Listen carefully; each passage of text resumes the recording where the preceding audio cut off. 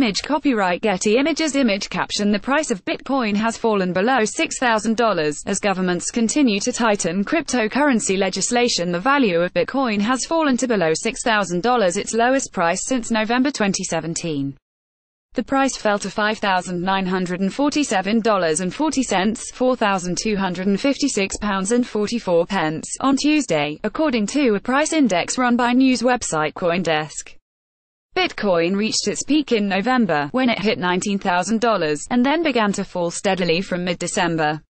The latest fall comes a day after several major US and UK banks banned customers from using credit cards to purchase the digital currency. Tightening legislation in several countries appears to have shaken confidence in cryptocurrencies.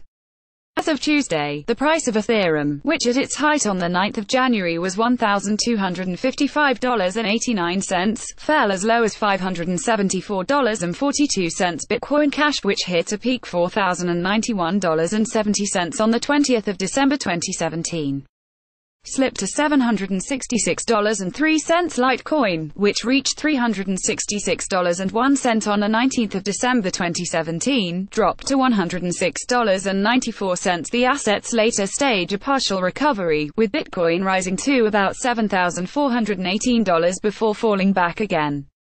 Tightening legislation. Chinese state media is reporting that China will soon take steps to prevent investors from accessing foreign virtual currency exchanges, although it is not clear how the government intends to achieve this.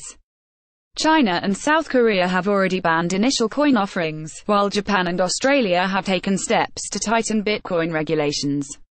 The U.S. is likely to follow suit. On Tuesday, the U.S. Securities and Exchange Commission (SEC) and the Commodity Futures Trading Commission (CFTC) testified before the Senate regarding digital currencies. The SEC's chairman Jay Clayton said that his agency was already able to police initial coin offerings.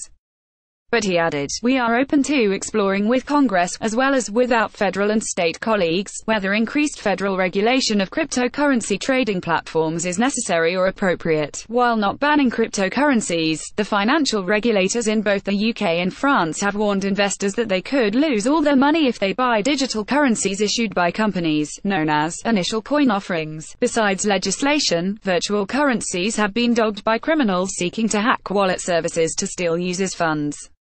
A U.S. man is currently suing T-Mobile for a security breach that enabled hackers to access his mobile number and compromise his cryptocurrency accounts to steal 2.875 Bitcoin, according to legal news service Law 360.